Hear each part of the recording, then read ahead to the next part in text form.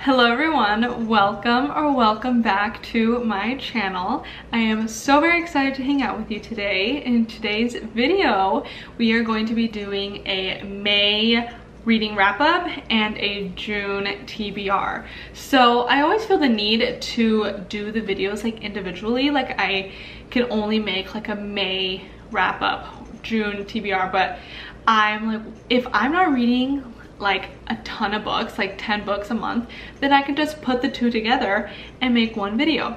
And so I barely made that realization, so I hadn't been making any reading wrap-ups. So in today's video, that is what we are going to be doing. The first book that I read in May was Mary Jane by Jessica Anya Blau, and I am so obsessed with this book. It was so good. I rated it a 5-star. It was just a masterpiece. I just loved it so much. I was able to read it really fast. I have a Kindle and Mary Jane is on Kindle Unlimited, so I just swapped back and forth from reading it on the physical copy and on the Kindle. And let me tell you, I was just recovering in April from a major reading slump, and reading back and forth on my Kindle and on paperback helped so much. I would say reading it on my Kindle and paperback is what cured my reading slump. It was so hard to read. It was horrible. I did not want to read at all. I didn't read for multiple days straight. I noticed that when I read Layla by Colleen Hoover and I was swapping back and forth between the Kindle and on the paperback, it helped me read it that much more faster. And that's what I've been wanting to do with every book that I've been reading since. So Mary Jane was on Kindle Unlimited, so I went back and forth. This book was so amazing. The main character, her name is Mary Jane, and she's 14 years old, and it's the 1970s in Baltimore.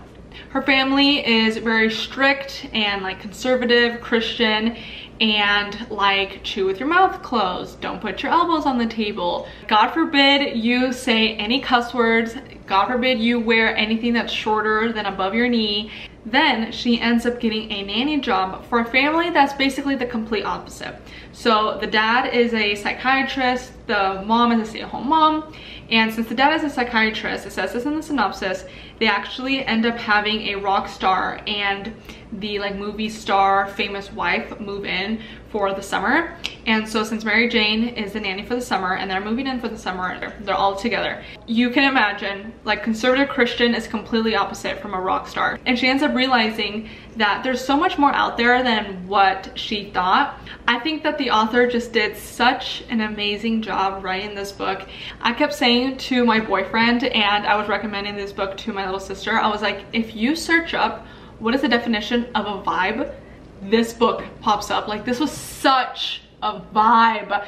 I love reading historical fiction, and like in specific the 70s. I think it's so much fun. It just completely takes you into that world, and like you completely escape and just are invested in the story, and it's just so much fun. And also I just recently started listening to whatever book that I'm reading. I like search up the playlist on Spotify. A lot of the books have playlists already made on there, and since there's a rock star in the book, a lot of music gets brought up, and in that playlist on Spotify it shows the song that they were talking about. Oh, I had so much fun reading the book. Like, they would talk about, for example, it was Stairway to Heaven by Led Zeppelin. That was so much freaking fun. And then I would just like play the playlist like on shuffle and just read it, and it was just so much freaking fun. Highly recommend, 5 stars. Mary Jane, such a good freaking book. So I try to read 2 to 3 books a month, and so currently right now I have like a week left into May, and I'm trying to like bang out 1 more book, but I'm currently reading 2 more right now. So the first book that I want to talk about, this is the first book that I started reading after Mary Jane, is The Help by Catherine Stockett. Wow, I absolutely love this book so much already. I'm only like 100 pages in. I would say like maybe 150, because I started reading it on my Kindle. It is not on Kindle Unlimited, but I literally bought it on my Kindle today because I just love reading on my Kindle so much. I'm not even exaggerating when I tell you that When I bought it this morning, when I woke up, I already read like 5 more pages than I already did just from when I woke up, like in my morning. And then when I was having breakfast, I read like another 5 pages. And usually I would just be on my phone the entire time. I love my Kindle so freaking much. I have been really obsessed with her recently because she is the reason I could give her a kiss. She is the reason why I was able to get out of my reading slump. Wow. I am a huge fan of the movie. I love it. I love Emma Stone. I love the rest of the actors in the movie. I think it is so good. I remember when I watched it when I was younger, I loved it so much, and I've watched it over and over again since then. And so when I found out that the movie came from the book, I was like, oh my gosh, I really want to read the book. And it's historical fiction. I'm a huge fan of historical fiction. I really enjoy reading and learning more about the characters in the book. I'm just so excited to finish this book. It's so amazing. It's so sad, it's so moving, it's so touching. I'm not even halfway with the book and I already highly recommend. I think it's so good and I'm so excited to finish. I was really in the mood of reading a romance, and so I decided to pick up a romance and like swap with reading 2 books at once. And so I ended up picking up If He Had Been With Me by Laura Nowlin. And this is exactly what I am in the mood for. It's a YA, it's romance, it's really easy to read, and this book is also on Kindle Unlimited. So I actually have The Help and this book downloaded on my Kindle Unlimited, and I'm just swapping back and forth from them.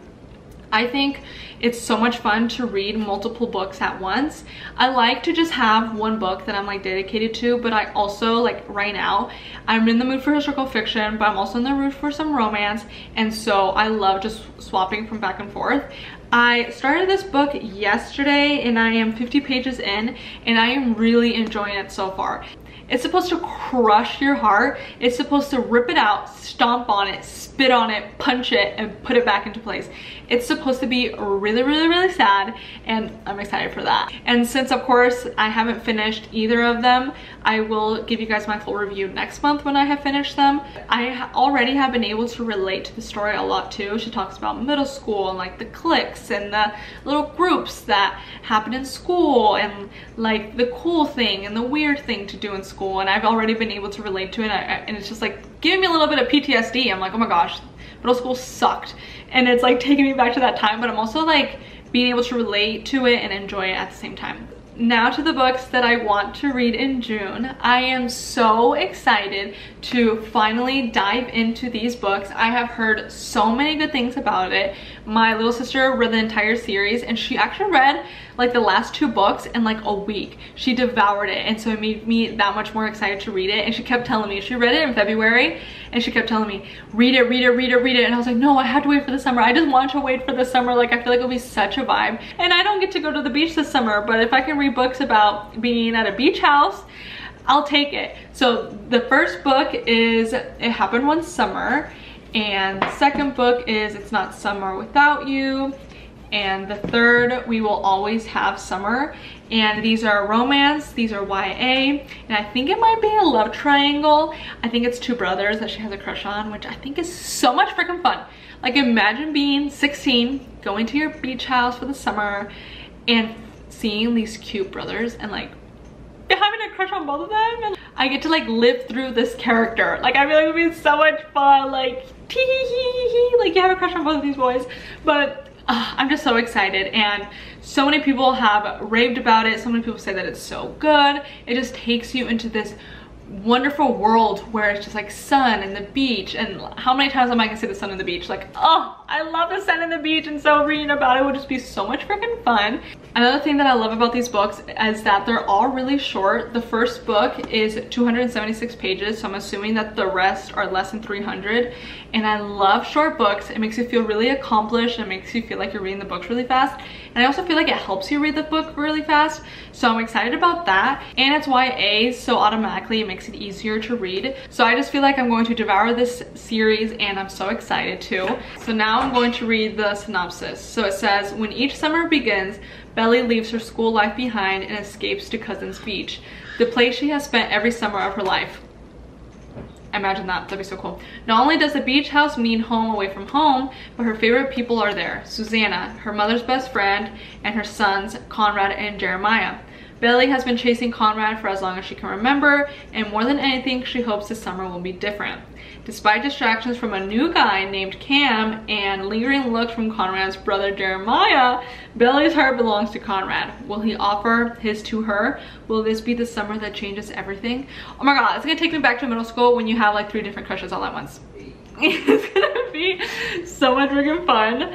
Let's wrap up on all of the books that I have read and I'm currently reading, and then all the books that I want to read next month. It's June next month. It's June next week. Oh my gosh, I'm so excited. June and July. I thrive in June and July. I love the summer so freaking much. I love reading. I love summer. We love books about summer. I really hope that you enjoyed this video. If you have read any of these books or want to read any of these books, please let me know down in the comments. Let's chat about books in the comments. I don't know, I've been talking for so long I don't even know what I'm saying anymore. Okay, thank you so very much for watching. I hope that you enjoyed, and I'll see you guys next time. Bye!